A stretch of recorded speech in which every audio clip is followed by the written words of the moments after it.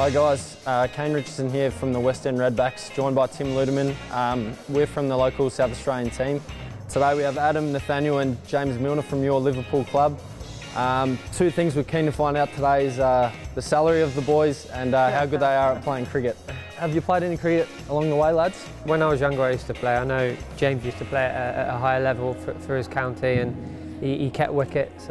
Interested to see his levels a bit later. Maybe a few times back at my school days, but that's about it, yeah. Yeah, I used to play when I was younger, something to do when the football was off in the summer, but I haven't played for a long time now. Well, looking forward to seeing what they've got. We'll try and keep it away from the toes, look after them for tomorrow night. So let's get padded up. Shot. Are we getting a few of these cover drives on shot? I think he's lying about how much he's played. Footwork's there, he's got the cover drive, he's got all sorts. He don't like a bouncer though. Watch this one. Shots! Shots! There's an overseas playing spot on our team. I think he might be up for it.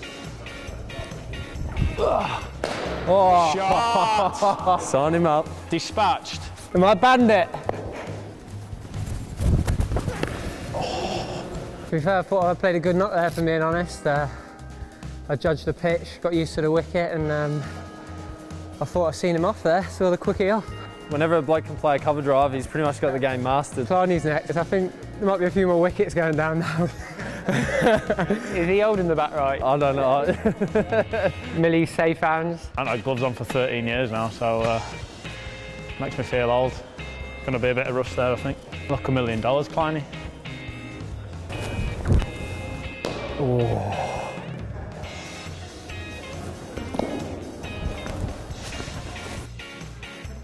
Could be a few to leg side here.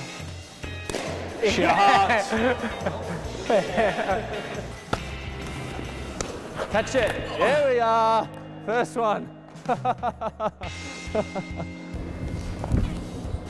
Yes! Got a few fours, Clarny, didn't you? Yeah. Feels weird, you know, when it's been so long since we played. He's got a couple of off spinners and a bit of pace to do. I want to see him bang a few in around head height. Ah, shot!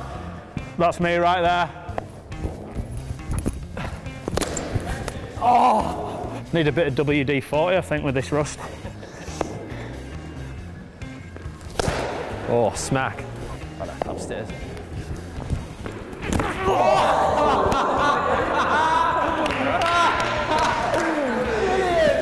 That's what the helmet's there for. You might want to readjust your helmet there, lad. It's all right. That's what it's there for. Oh, and he comes back with that. Try it. Shot. Oi!